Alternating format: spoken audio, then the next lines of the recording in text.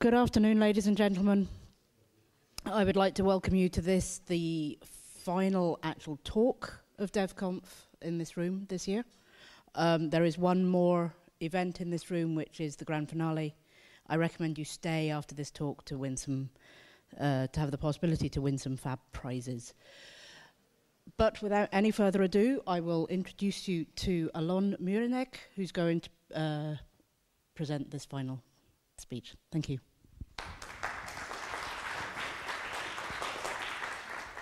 Thank you. Hope the mic is okay. So, hi, I'm Allon Mureinik. I manage Rev's storage R&D team, and upstream, of course, I work on Overt, our upstream project, open source data center virtualization solution. Well, I contribute to some of the projects we have there, mainly to the Overt engine. Well, Overt is a fascinating topic, which I will not discuss at all, except for these two sentences. There's been a bunch of sessions on Overt beforehand. Go look them up, they were awesome. So, welcome to the last session of the last day of DevConf before the grand finale. First of all, I'd like to take the opportunity to say thank you to the organizers, all the volunteers, all the other lecturers. This was an awesome DevConf. Thank you, guys.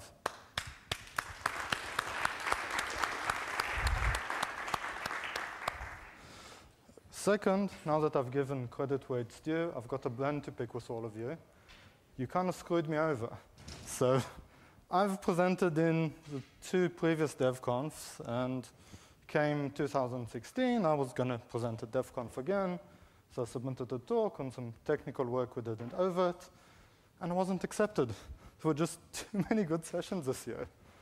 And well, I said to myself, at this point in time, it's unacceptable for me not to present in DevConf, of course. It was just too awesome the last couple of years. I have to present in DevConf. What will I do? What will I do? What will I do? Let's try to submit a talk about something I'm really passionate about. And hopefully all of you are too. Open source. So this is going to be kind of a lessons learned presentation for me. What I've learned in the last couple of years doing open source, managing in open source, and hopefully some of my lessons and my mistakes can help other people here. So I'd like to start off with a confession. In the dozen or so first years of my career, I was a really bad open source citizen. I started out working in the defense sector for about 6 years, and then I moved on to a smallish company of only 7,000 engineers, and we were later bought by a much less small company of about 350,000 engineers. And none of these companies really got open source or had any policy in place about open source. So I did a ton of open source stuff when I was growing up as a programmer. From the very bottom, from operating systems, compilers, IDEs, your basic shell utilities, your ls, your cd, your rm. Used a ton of open source,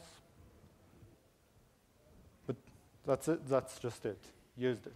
Never occurred to me to give back. Who here ever encountered a bug in an open source project? All right. So those of you who aren't raising your hands are either lying or not listening. Okay, but over these first 12 years of my career, I encountered a ton of bugs. Never even reported any of them. If I had to do something, I would kind of work my way around them, try to circumvent the issue. That all works until you encounter a really, really severe bug. So what do you do when you encounter a really severe bug in open source where you can't work around it? you fix it. It's open source. They give me the sources. So I took a look at the sources, found the bug, fixed it, recompiled it, and had my own personal version of Hibernate, it was back in the day, which just worked perfectly for my solution. Awful, right? So every couple of months, Hibernate would come out with a new version. I had to take the sources again, reapply the patch, which of course was hell because back in the day it wasn't even in Git. So I just manually applied the patch. I usually broke the damn thing 3 different times until I got it right. But it kept moving on and it kept working. But this is not good open source citizenship. This is a really wrong way of using open source. And, well, frankly, despite the haircut, I was just following orders. I'm not really that a bad person. I just did not grow up in a place that had an open source culture to it, an open source policy. Didn't know better. Didn't have anyone around me to slap me upside the head and say, hey, what the hell are you doing? This is not the way we work. So when I started my career, we had this really clear vision of there's us and there's those people out there that do open source. Do you know these? Anyone met one of these people ever? Those people, they do open source. So who does open source? Who do we think does open source? So now in Red Hat, if you ask us who does open source, well, obviously we do. We are God's gift to man. We are the upstreamers. We fight the good fight. We do things properly.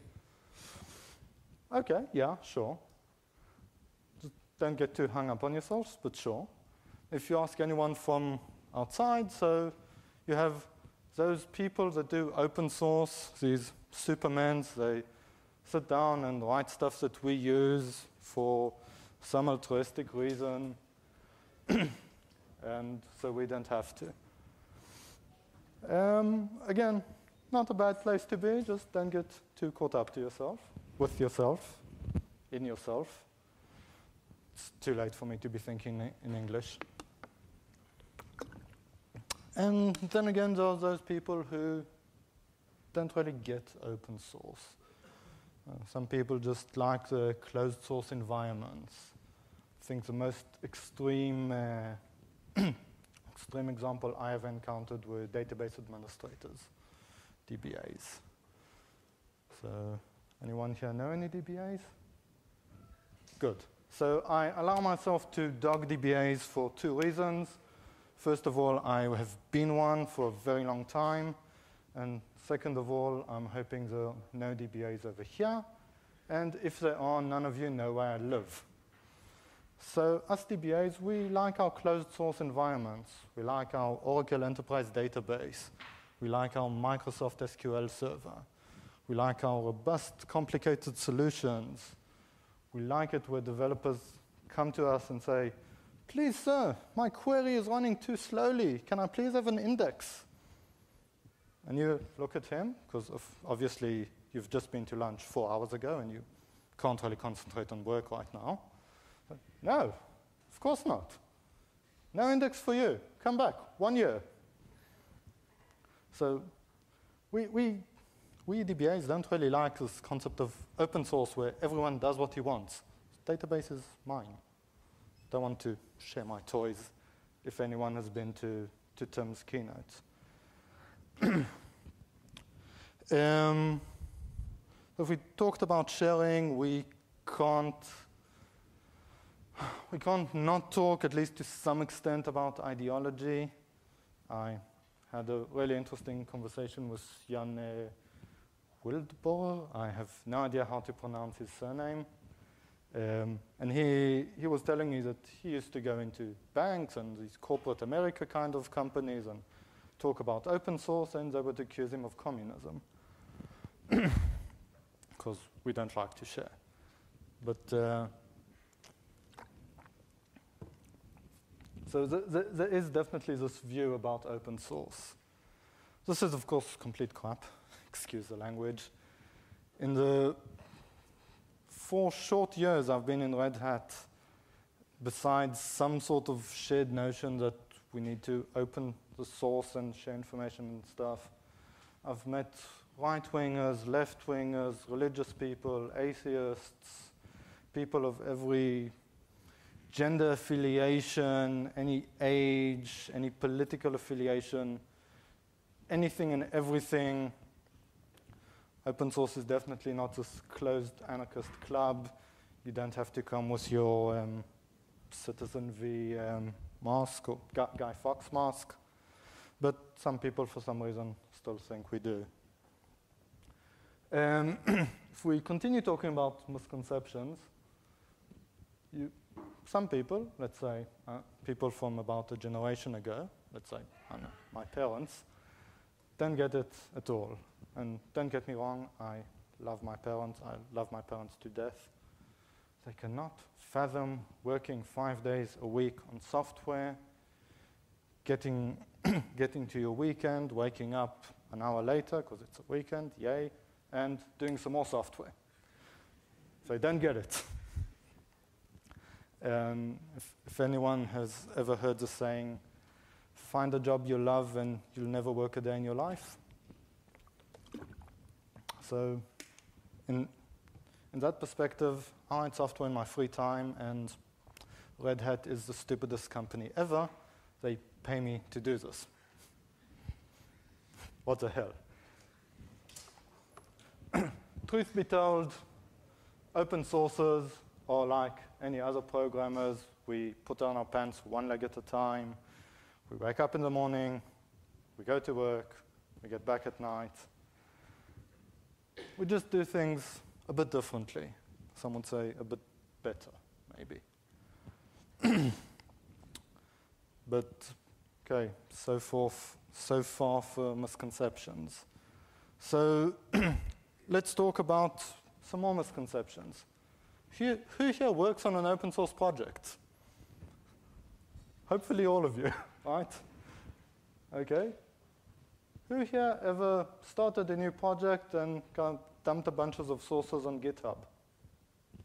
Or your favorite source control? Who thought that that made it open source?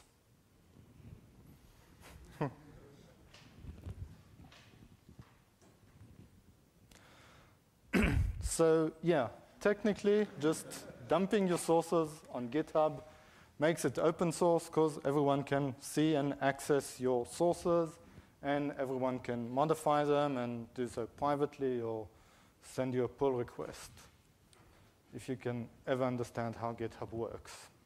But that's beside the point.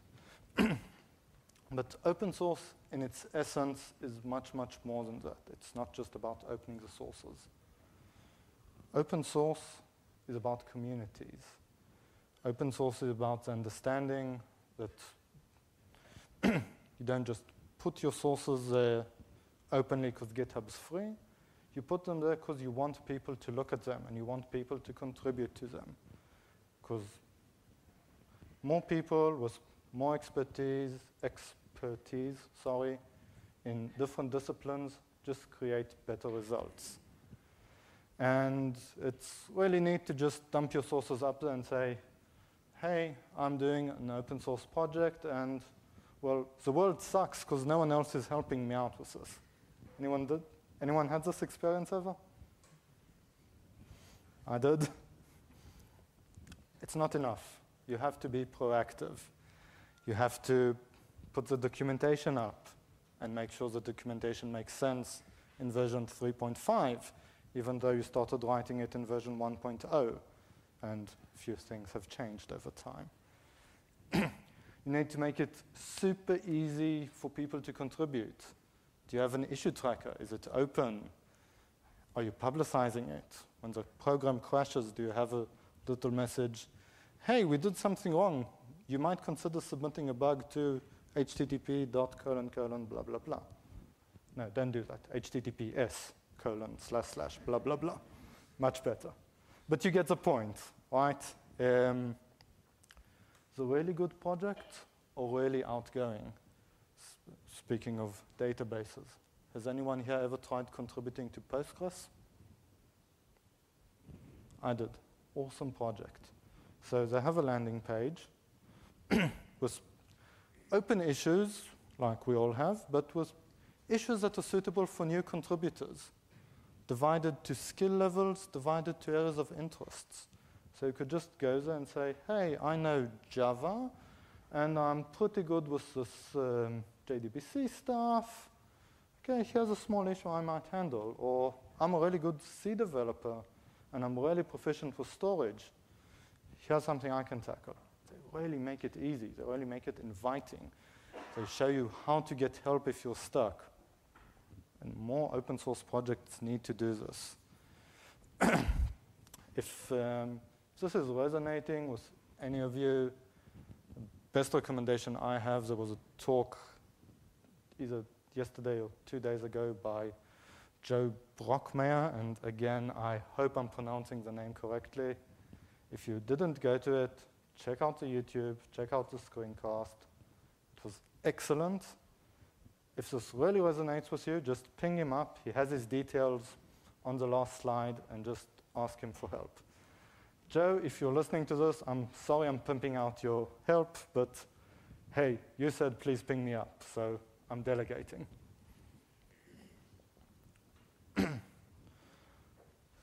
So this was a hard lesson to learn about open source. Okay, what else did I learn about open source? Nobody knows you're a dog until you prove it. So for the dozen or so first years of my career, I started out in organizations that were really hierarchical, really compartmentalized. Oh, that's a $15 word for you. Really broken up into verticals. Everyone had his position, everyone had his rank. I knew I was the database guy. So whenever you needed anything done with databases, people would come to me and I would hopefully help them. That's a really, really easy way to get things done quickly. It's a way that it's a structure that creates really little place for debate. You come in, you have a short argument. Hey, I need an index. You don't need an index, but my query is slow. Go rewrite the query. Yes, but, yes, but, yes, but. Stop. Are you the database guy? What? No, I didn't hear you. Are you the database guy? No, you aren't. I'm the database guy. Go rewrite your query. Really simple way to get stuff done really fast. Also, a really simple way to reduce the amount of friends you have in the organization as you move along.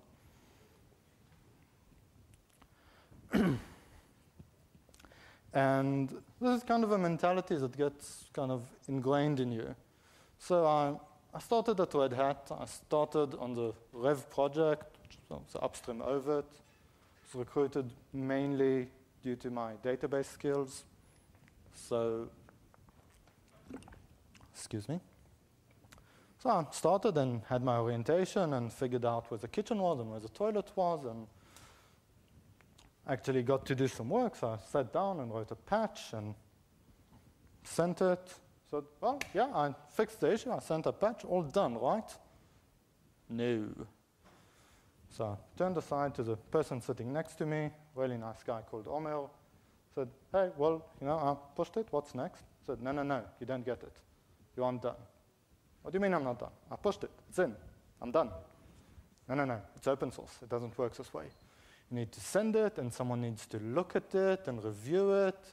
And then we have these called maintainers that will take your patch and put it in the source tree.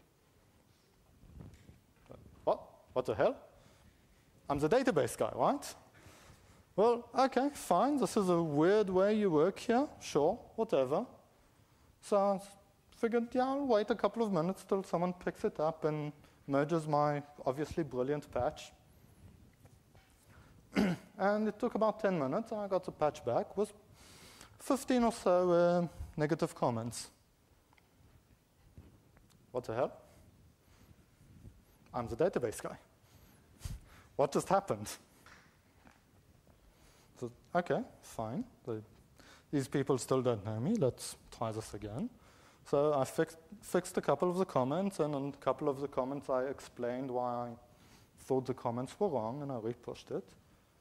And I went to get a cup of coffee, came back, and saw my patch back again. This time was only 7 negative comments. What the hell? Took me a minute to understand I obviously did something wrong with my coffee. I obviously used a teaspoon of ego instead of a teaspoon of sugar. Don't do that, it tastes horrible. But okay, took another look at the patch set and I fixed it up again and sent it back. And it came back again with another couple of comments, and we went back and forth for 2 or 3 days. And eventually this patch got merged. So on my first patch at Red Hat, it took me about 3 days to do something I would have done in 10 minutes with any of my previous employers. This sounds ridiculous. But, that's a really bad way of measuring time. Okay, so real measure of time is how much work do you need to put into the damn thing, not the first time you do it, but from now till the project dies. These 2 days, or 3 days, I don't remember, of review cycles, probably saved 5 or 6 different bugs I wasn't thinking about because I didn't know the project that well and didn't know all the use cases. And it took 2 days instead of 10 minutes to get the first drop done. It also took 2 days instead of probably 4 weeks to get it done completely and never have to look at it again. This patch has been in for 4 years now, 0 problems in that area. So we did something right. And this is the big plus of opening stuff up. You get more eyes on it. You get people to look at it.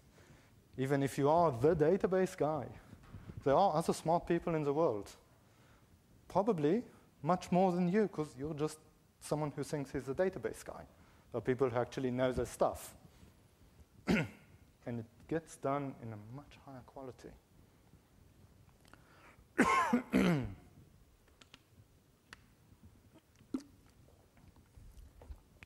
And this can be really annoying when you just start out. Definitely as a manager, it can be really, really annoying, because there comes a time where you say, hey, we need to get this version out tomorrow. Can you give me a break from this upstream discussion? This is how we're going to do it. Just do it, get it done in 10 minutes, and let's ship it. You can't do that. That's really annoying for a manager the first time you find out you can't. Really, really annoying. But it does get better results ultimately, and that's why we're here. The other really cool stuff about this is that it works both ways. So this is a slogan Red Hat doesn't use anymore. I'm actually really sad we don't use it anymore. I really like the slogan. But as the slogan says, truth happens. Good ideas have a way of becoming reality if you push them enough. And if you're able to, if you have a good idea and you can really articulate it properly and explain it and defend it and convince people, it will happen, even if you are just a dog, or even worse, a database guy. So I started out with the Overt engine. It's a pretty large Java project. Back at the day, we had 750,000 lines of code. It took 35 minutes to build. Does anyone here have the patience to build a 35-minute project? No, of course not. It's ridiculous. Out of those 35 minutes, the main portion was running the unit tests. So what most people did is just mvn clean install -d skip tests. Hey, we built it in 2 minutes. We just didn't run the unit tests. Well, there's a much better way of doing that in that case, just remove them, because what's the point in having unit tests if you don't run them? It's completely pointless. And that really irritated me, because I really like unit tests. But I'm really impatient, and I won't sit around looking for 35 minutes while they run. So I dug a bit in the code, and I figured out that one of our main problems is power Mockito, or power mark, generally. So I don't know how many of you are Java developers here. I don't want to get into too much specifics. Long story short, PowerMock is a library that lets you mock stuff that traditional mocking libraries like EasyMock or Mockito don't. Specifically, it lets you mock static methods. It does so by bytecode manipulation. Now that's a really cool idea. I'm not smart enough to have written something like that. But it's really, really slow. It's really slow. So I sat down and looked at it a bit and understood that one of the reasons we use PowerMark is because our production code isn't set up to be tested. So I took this one class and hacked around the production code a bit just to expose a couple of endpoints, and we wrote the test without PowerMark. And that single test I got to run in 15 seconds instead of a minute and a half, something like that. That's a ×8 improvement. So I wrote a little patch, sent it upstream, got four negative reviews from 4 different maintainers who were all really trying to be polite, because in Red Hat we recruit nice people, but if you strip away the fake niceness, they were all basically saying, you're an idiot.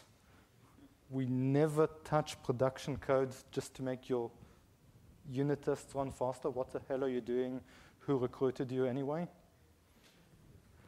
So I tried to explain why this was a good idea, and I tried to defend it, and I tried to show that it was a really innocuous refactor to the production code, which gave a really neat benefit to the testing part. And it took about a week, and eventually that patch got in. So, okay, that took just a week. Cool, I can do things in week-long sprints. So I did the same thing for another class.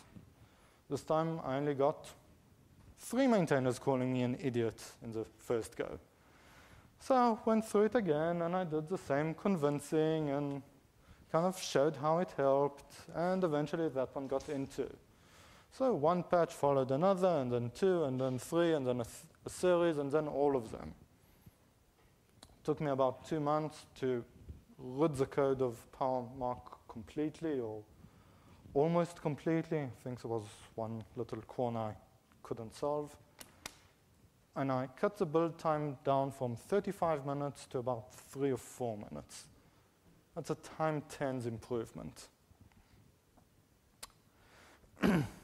I'm not, if you look at my business card, I'm not a senior software testing engineer. I don't manage the JUnit team. I don't have Mockito anywhere on my business card or in my org chart.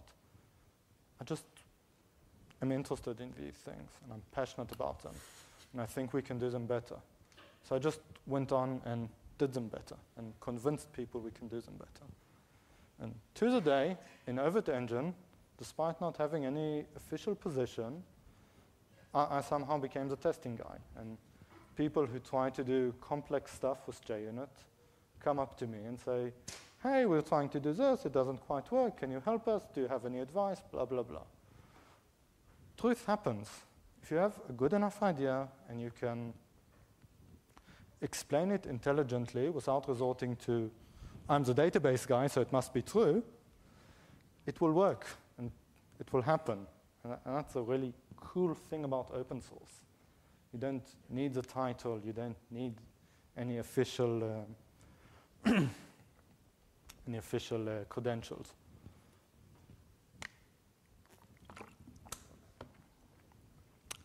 Okay, since I do have 10 minutes, I'll excuse me, want to talk about one last misconception people might have about open source.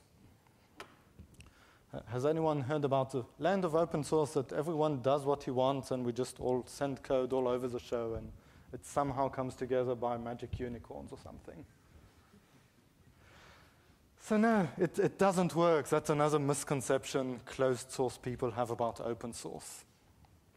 Open source by its very nature, since we're built on collaborating with so many different people from so many different geos, so many different time zones and languages and cultural barriers, we can't resort to anarchy. Open source has bureaucracy around it, a ton of bureaucracy. Frankly, in many cases, much more than any closed source project, because closed source projects are easy. The database guy commits the database code, that's it, end of story. He doesn't need to ask anyone, it's his code. We can't do this in open source. We have to have processes in place.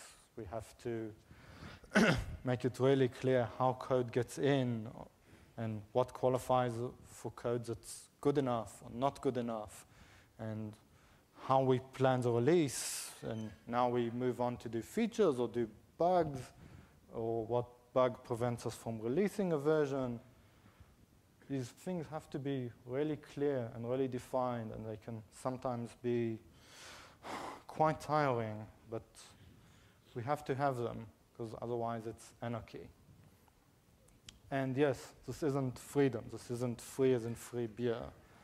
But communities in general, societies, even if you forget about coding and open source and stuff. Society, by its very definition, is a bunch of people coming together,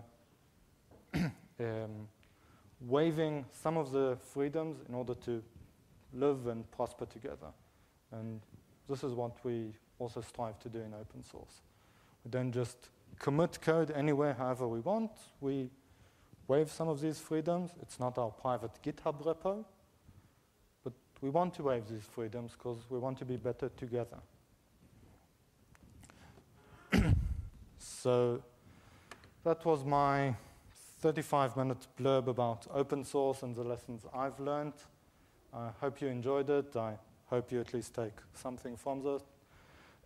Since this is open source and we talked about communities so much, so feedback is highly appreciated. Here's the link to the DevConf feedback page. If you prefer a more private medium, feel free to shoot me up an email, a Twitter, a message in LinkedIn, or just catch me here after the session. Thank you very much.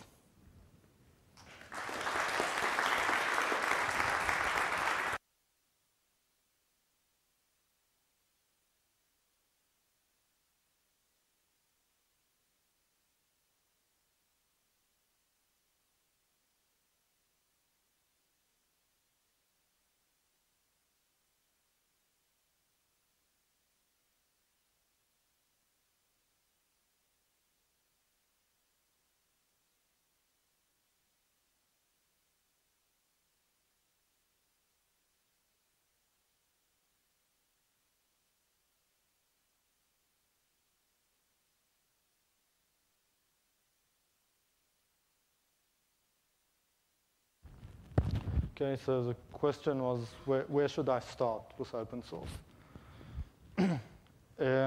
Frankly, you need to go where the passion is. Start with something you use. Start with something you care about. I care about databases deeply. The first place I looked at was open source databases. Postgres was MySQL. If you care about doing web pages in PHP, look into WordPress.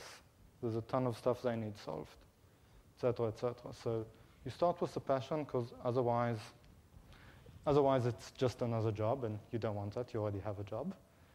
Then tier 2 is the expertise. You probably want to try to contribute to something you know about or have the technical skills to do. So if you're a Java programmer, I wouldn't look into the Linux kernel as your first project. Might be, not that it's that difficult, it's just a different skill set. And And the third tier of decision should be the community around it. So look around a bit, read the mailing list, read the issue trackers, kind of see if they have any onboarding process, if there are people willing to help. You can shoot out an email. Hey, I'm a new contributor. I know X, Y, and Z. I want to help. What can I do? If it takes 2 weeks for someone to answer, maybe not the best project to get involved with as your first one, because it will take another 4 weeks for someone to take a look at your patch later. Does that kind of answer your question? Yes, my question was mainly about young students, how to attract them in open source. How do you what? Sorry? How to attract new people that doesn't have a lot of experience in developing, for example, college students or university students. But what you said basically answered my question, that probably they should start with some easy patches. Okay, and if you're maintaining an open source project and you want to attract new contributors, make it accessible. Don't make them look for stuff to do. Have your page. Here's stuff I want done. These are low-hanging fruits, appropriate for students, appropriate for first-time developers. And here's my email. Shoot me up for help. Right. Any other questions? Yes? How do you motivate people to go out of their comfort zone and just patch their version of your open source project at home and use it to actually contributing their code back to your project? Well, first of all, the really, really basic rule is don't be a dick, if you'll excuse the language. Yeah, I've had many projects where sent a patch, got back this load of negative feedback, which again, negative feedback is feedback, but there's a big difference between saying, hey, this patch might not be the greatest idea because you haven't considered A, B, and C, to you're an idiot, why are you touching my precious project? First of all. So after you make the whole, so first of all, you have to make the whole process much easier. Once it's easy and accepting and whatever, you have to deliver value, because it's really easy for me to fork your project, fix it locally, and the hell with the upstream. But if you continue delivering a good project, and now it's my responsibility to keep on rebasing my fixes on top of your upstream, which is good and stable and gives me new features, that's a ton of work for me. I might as well just contribute upstream and have it in. And it's also nice to show recognition, and a lot of projects do that. You put on your issue tracker, this issue fixed thanks to Allon Mureinik's contribution, and have a nice star next to it. It sounds stupid, but it really is.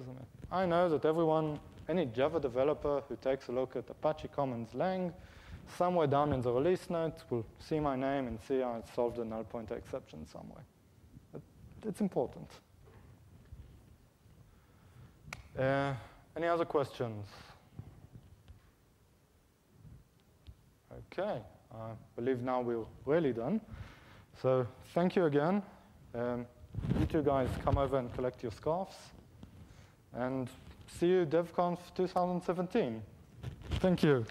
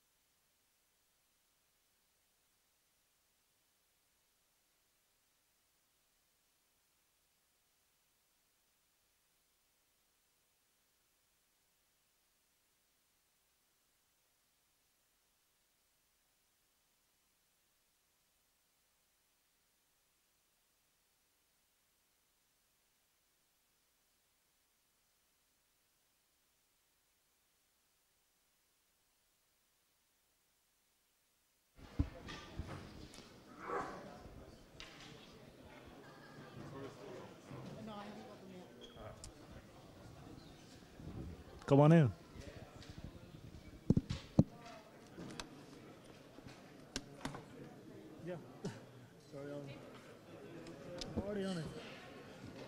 this works.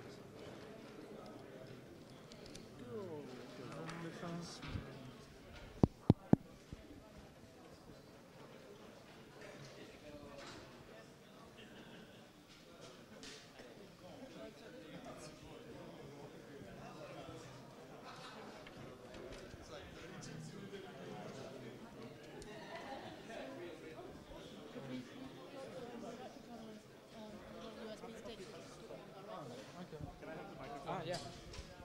Am I presenting now or am I too early? Well, it's just finished. Yeah. It's 10 minutes. So guys, is this thing on? Can everyone hear me? Okay, so before you sit down, you need one thing from these nice girls over here, a red and green piece of paper. Everyone has to have a red and green piece of paper if you want to win something, unless you want to just sit here and do nothing.